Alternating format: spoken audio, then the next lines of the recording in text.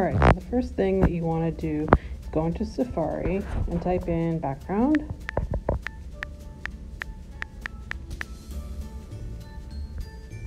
And you need a whole bunch of different background. Click on images. Here's a bunch of backgrounds that you can use. So what you want to do is make sure you can get one that's not too busy and a little bit more on the darker side, because it's easier to see the white text. So if I was to put something on here, it might be a little too light.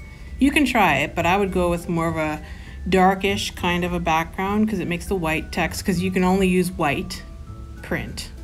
So this one's nice. I think I want to pick this one. So just tap and hold.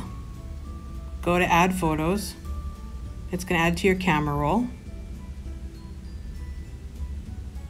Now you can go back into iMovie, open it up,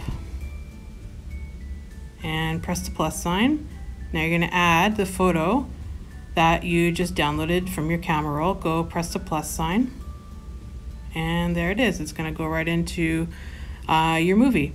So now all you got to do is click on it and press the T for text.